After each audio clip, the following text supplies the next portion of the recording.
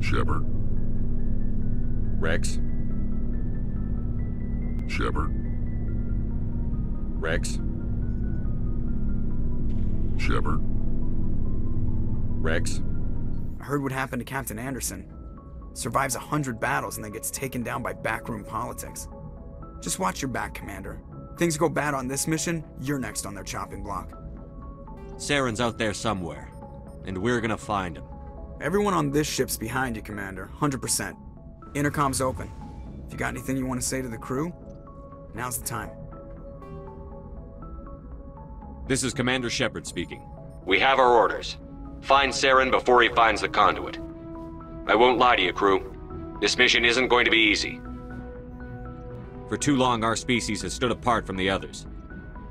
Now it's time for us to step up and do our part for the rest of the galaxy. Time to show them what humans are made of. Our enemy knows we're coming. When we go into the Traverse, Saren's followers will be waiting for us. But we'll be ready for them, too. Humanity needs to do this. Not just for our own sake, but for the sake of every other species in Citadel space. Saren must be stopped. And I promise you all, we will stop him. Well said, Commander. Captain will be proud. The captain gave up everything so I could have this chance. We can't fail. Yes, sir.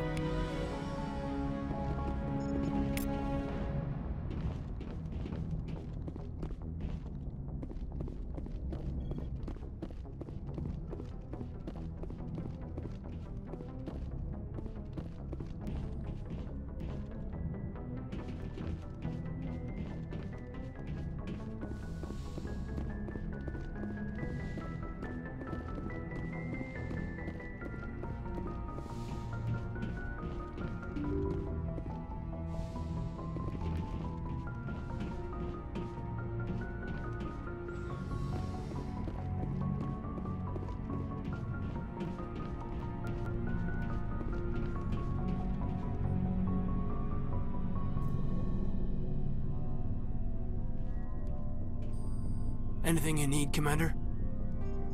Just trying to get a sense of where the crew's at. Thoughts? I've wasted enough of your time for now, Commander. We'll have time for personal debriefings later. What's your opinion on the last mission? I don't see how we could have done things any better. At least not without getting to Eden Prime sooner.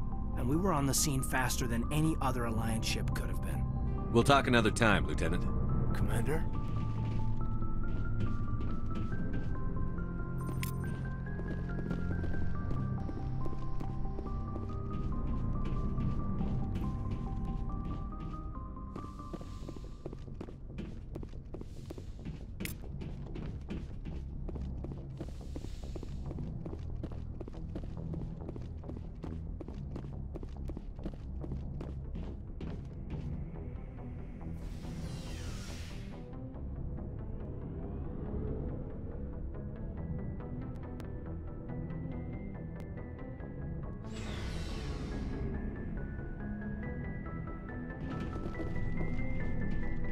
Hey, Commander.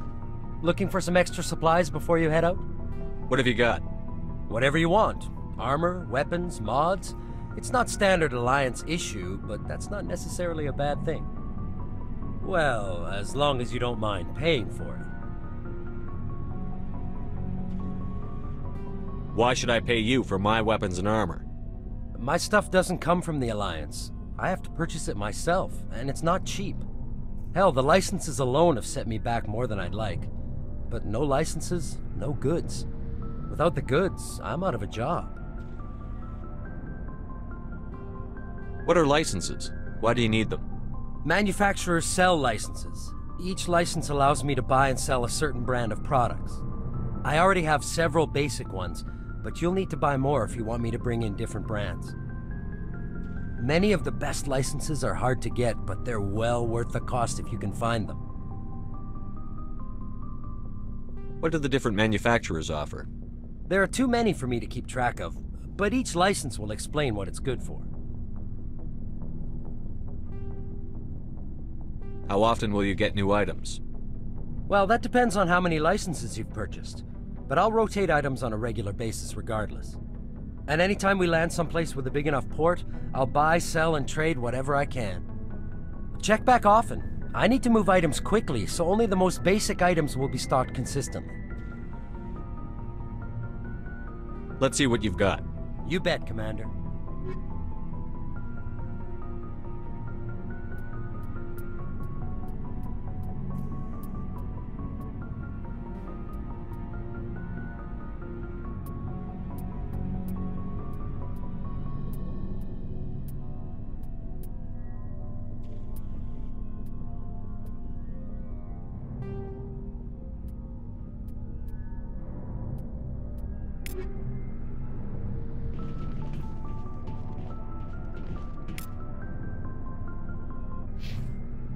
Thanks for bringing me on board, Commander. I knew working with the Spectre would be better than life at CSEC. Have you worked with a Spectre before? Well, no, but I know what they're like. Spectres make their own rules. You're free to handle things your way. At CSEC, you're buried by rules. The damn bureaucrats are always on your back. For the most part, the rules are there for a reason. Maybe. But sometimes it feels like the rules are only there to stop me from doing my work. If I'm trying to take down a suspect, it shouldn't matter how I do it, as long as I do it. But CSEC wants it done their way. Protocol and procedure come first. That's why I left. So you just quit because you didn't like the way they do things? There's more to it than that. It didn't start out bad, but as I rose in ranks, I got saddled with more and more red tape. CSEC's handling of Saren was typical. I just couldn't take it anymore. I hate leaving. I hope you made the right choice. I'd hate for you to regret it later. Well, that's sort of why I teamed up with you. It's a chance for me to get off the Citadel, see how things are done outside CSEC. Either way, I plan to make the most of this. And without CSEC headquarters looking over my shoulder, well, maybe I can get the job done my way for a change. If getting the job done means endangering innocent people, then no. We get the job done right, not fast. Got it? I wasn't trying to... I understand, Commander.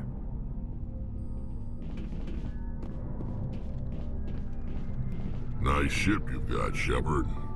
What can I do for you? What's your story, Rex? There's no story.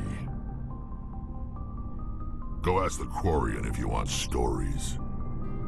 You Krogan live for centuries. Don't tell me you haven't had a few interesting adventures. Well, there was this one time the Turians almost wiped out our entire race. That was fun. I heard about that. You know, they almost did the same to us. It's not the same. It seems pretty much the same to me. So your people were infected with a genetic mutation? An infection that makes only a few in 1,000 children survive birth? And I suppose it's destroying your entire species? I suppose it isn't all the same. I don't expect you to understand, but don't compare humanity's fate with the Krogan. I was just making conversation. I wasn't trying to upset you. Your ignorance doesn't upset me, Shepard. As for the Krogan, I gave up on them long ago. The genophage infected us, but it's not what's killing us. Are your people really dying? We're sure not getting any stronger. We're too spread out. None of us are interested in staying in our own system. Lots of species have left their homes and prospered. But they go to colonize new worlds. We're not settlers.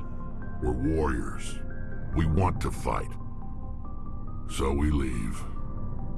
Hire ourselves out. And most of us never go back.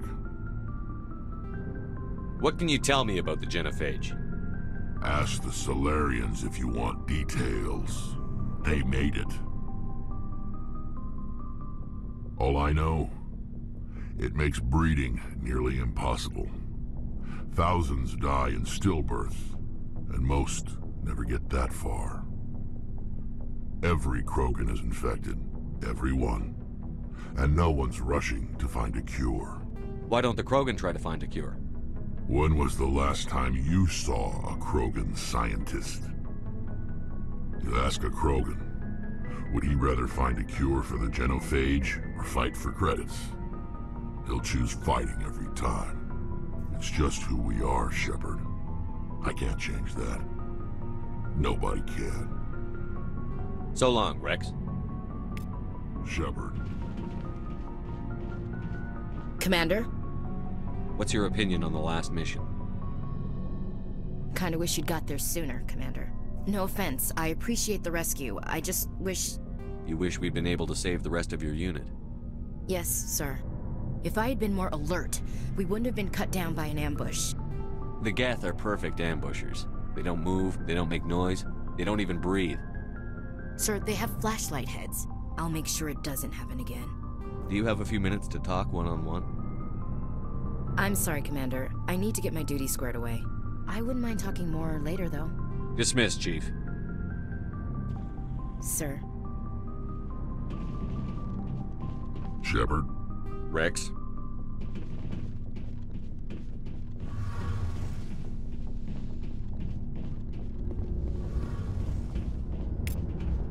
Hey, Commander, you know that Quarian, Tally?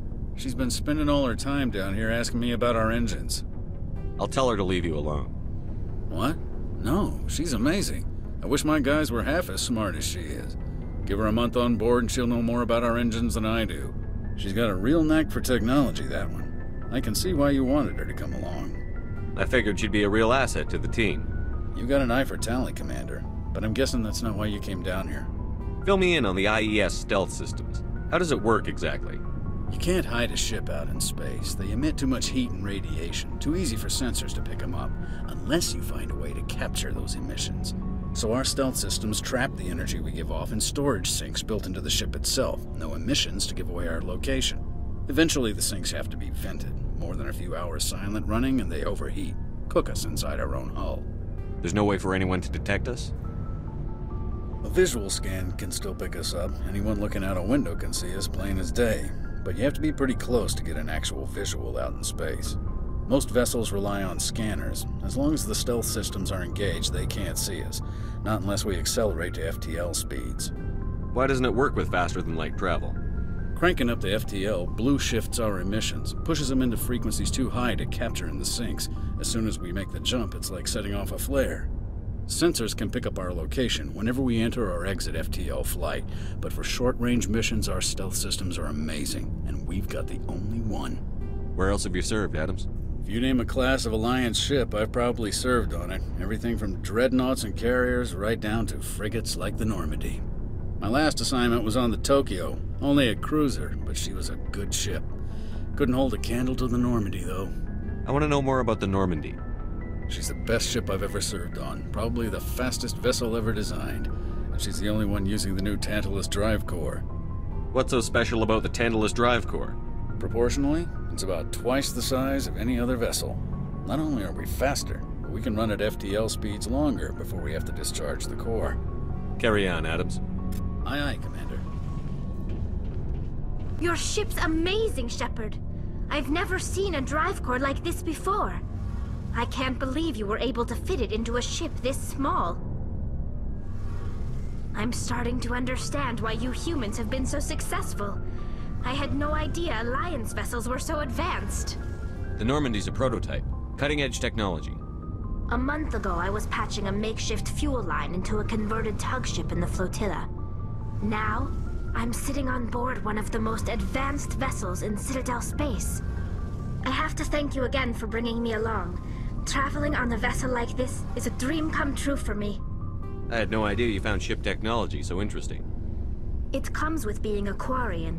The migrant fleet is the key to the survival of my people. Ships are our most valuable resource. But we don't have anything like this. We make do with cast-offs and second-hand equipment. We just try to keep them running for as long as we can. Some of the fleet's larger vessels date all the way back to our original flight from the Geth. I can't believe your fleet's still using ships that are 3 centuries old. They're constantly being repaired, modified, and refitted. They aren't pretty, but they work. Mostly. We've tried to make ourselves as independent as possible on the flotilla, grow our own food, mine and process our own fuel. But some things we just can't make on our own. A patch to maintain the hull integrity requires raw materials we just don't have. That's why our pilgrimages are so important. Tell me about your people. Our lives aren't easy. Resources are scarce, and we are constantly on the move. Everything we do must in some way contribute to the continuation of the migrant fleet. There are 17 million Quarians in the flotilla, and each of us relies on the others for survival. The bonds among my people are strong. Unfortunately, we have had to surrender many of the freedoms and civil liberties other species take for granted. What kind of freedoms? Well, it's illegal for parents to have more than one child. If our population grows too much, it would strain our resources to their breaking point. Of course, we also can't allow our numbers to become too few. If our population is in decline, the rule against single births is temporarily repealed. In extreme cases of population decline, incentives are even offered to encourage multiple births, though the Conclave hasn't had to take such measures in nearly a century. That's your government. The Conclave is our civilian branch of government. Each ship can elect a representative to serve on the Conclave and make decisions that affect the fleet as a whole. On matters that affect an individual ship, however, the captain has the final say. It's a tradition that dates back to the early days, when the fleet was governed by martial law. Fortunately, most captains nowadays are smart enough to have an elected council from their crew to give them advice and guidance. So the ultimate power rests with elected officials. In practice, the Conclave and the respective council for each ship tend to set the rules that govern our daily lives. But in theory, we are still under military jurisdiction. The 5 top-ranking military officials in the fleet serve on the Admiralty Board. These 5 have the power to overrule any decision by the Conclave in case of emergency. To do so requires unanimous agreement among the Admiralty, and they can only do this once. After that, the entire board must resign their posts. It's a safeguard that served us well. In nearly 3 centuries, the Admiralty Board has only overruled the Conclave 4 times. I want to know more about the Geth. I doubt I can tell you anything you don't already know. It's been almost 3 centuries since they drove my people into exile. All I know is the story of their origins, what they were when we created them, and how they turned on us. Interesting. The Geth were originally created to serve as an automated manual labor force. Initially, their intelligence was as limited as any VI. Over time, we made small modifications to their programming to allow them to perform more varied and complex tasks, bringing them closer and closer to true AI status. How come the Council didn't step in and stop you? This wasn't true AI research. We may have been skirting the bounds of the law, but we never did anything that was actually illegal. The changes were so insignificant, so gradual, that we were able to control them. Or so we thought. But one thing we underestimated was the power of the neural network. A million Geth thinking simultaneously created an inherently unstable matrix. So, the Geth share brain power? Many of the Geth's logic systems were designed to work in concert with other nearby Geth. Basically, the more of them you have in a group, the smarter they are. So there's some sort of group consciousness? No, nothing like that. They cannot share sensory data or information. Their programming cannot handle that much simultaneous input. Each Geth maintains an individual awareness and identity. The neural network only operates on a process-based level. It's basically the synthetic equivalent of a subconscious. But when they're in close proximity, they can coordinate low-level functional processes, freeing up more capacity for original or independent thought. That doesn't make any sense. I'm probably oversimplifying. The Geth are incredibly advanced and complex creations. All you need to know is that they get smarter when they gather in large numbers. As we built more and more Geth, their effective intelligence became more sophisticated, more abstract. One day, a Geth began to ask its Quarian overseer questions about the nature of its existence. Am I alive? Why am I here? What is my purpose? As you can imagine, this caused a near panic among my people. I don't see what's so bad about those questions. The Geth were created to engage in mundane, repetitive, or dangerous manual labor. That's fine for machines, but it won't satisfy a sentient being for long. The Geth were showing signs of rudimentary self-awareness and independent thought. If the Geth were intelligent, then we were essentially using them as slaves. It was inevitable the newly sentient Geth would rebel against their situation. We knew they would rise up against us, so we acted first. A general order went out across all Quarian-controlled systems to permanently deactivate all Geth. The Geth responded to this order violently. You can't blame them for fighting for their survival. We had no other choice. The Geth were already on the verge of revolution. By acting quickly, we had a chance to end the war before it began. The hope was that most of the Geth would still be little more than machines, incapable of organized resistance.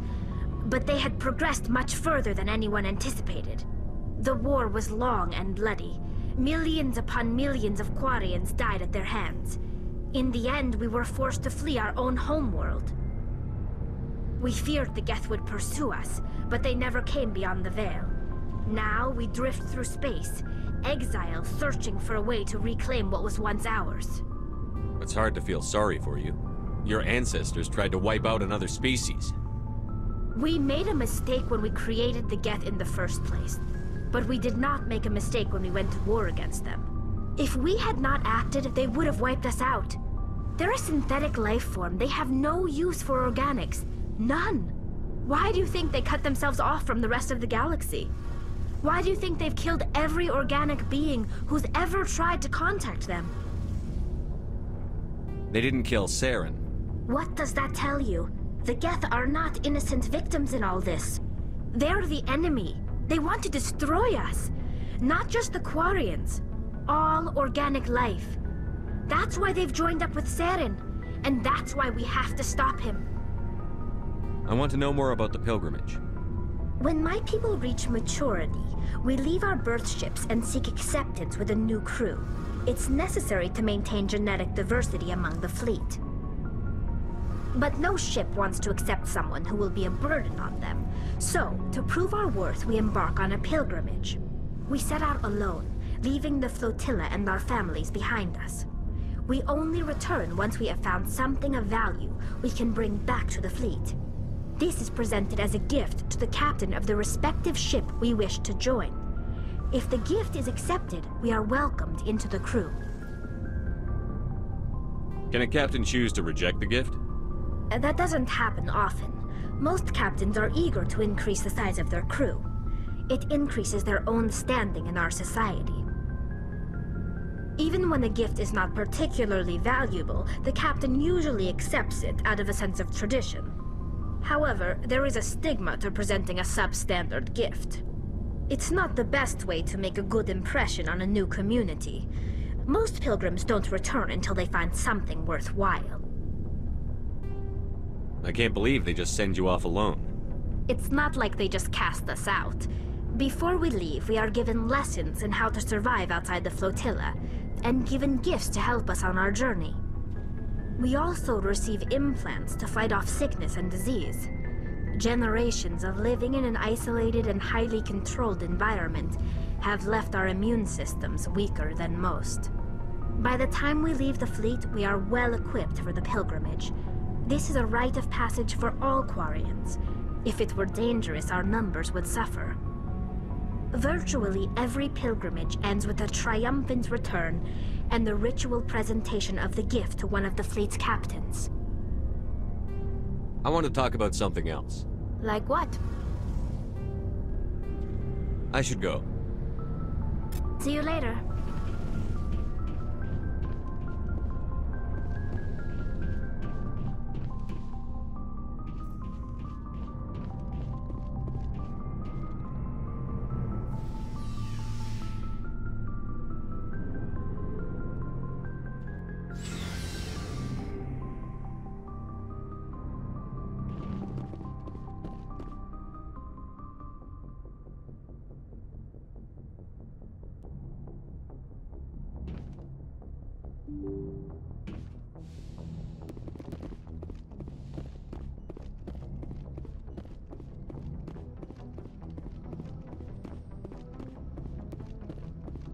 Commander, something you need? How's the Normandy performing? Is she everything they said she'd be? She's the best ship in the fleet, if you've got a pilot who knows how to handle her. Balance isn't what you'd expect. Takes a while to get used to that oversized drive core we got stuffed in the back, and her power can sneak up on you if you're not careful. The Normandy's probably too much ship for your average Alliance pilot, Commander. Lucky for you, I'm anything but average. I like to know my crew. Mind if I ask you a few questions? I can see where this is going. You did a background check on me, didn't you? Well, I'll tell you the same thing I told the captain. You want me as your pilot. I'm not good.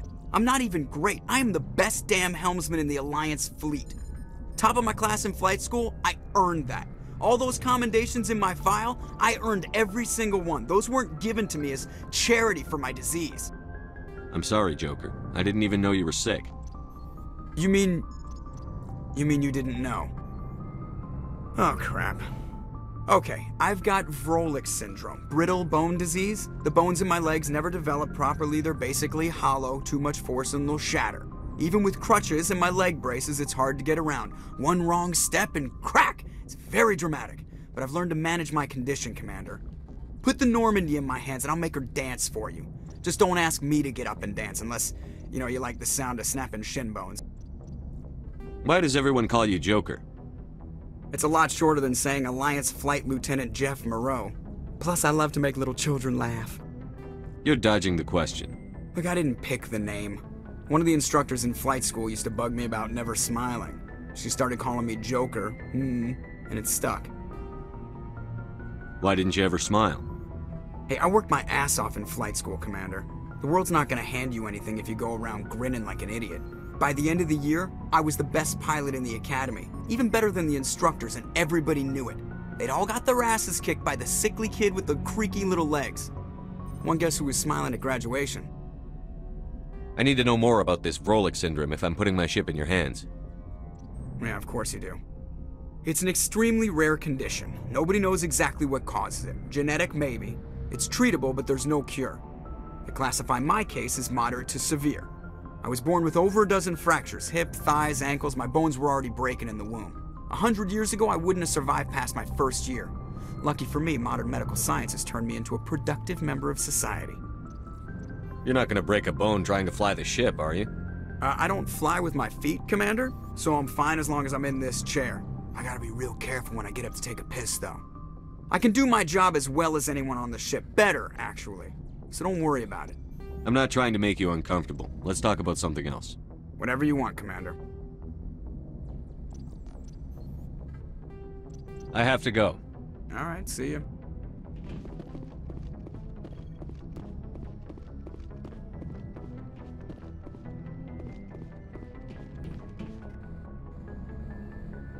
If anyone has to take over for Captain Anderson, I'm glad it's you.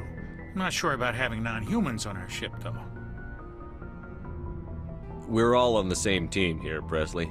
With all due respect, sir, that's what they said about Nihilus. Look how that turned out. I'm in charge here, Presley. I decide if we have non-humans on this vessel. Yes, sir. Understood, sir. Speak freely, Presley. I want to know if you have a problem with non-humans. It's not that, Commander. Humanity has always handled its own problems. Saren attacked one of our colonies. We should be the ones to stop him. We don't need their help. Some people think asking for help is a sign of weakness. That's just being stupid and stubborn. No matter how strong you are, allies can make you stronger. I guess so. Maybe I'm just stuck in the old ways of thinking. Don't worry, Commander. This won't be a problem. How did you end up assigned to the Normandy? I signed up with the Alliance as a navigator right out of school. Following in my grandfather's footsteps, I guess. My first posting was on the Agincourt. We were one of the first reinforcements to arrive at Elysium after the Blitz hit. Those raiders were no match for an Alliance frigate. Of course, the only reason the colony was still standing was because of you, Commander. I can't believe you held out as long as you did. How'd you end up on the Normandy? I got my officer's commission after Elysium. Must have made an impression on the right people. Captain asked for me when he was picking his crew. Carry on, Presley. Yes, sir.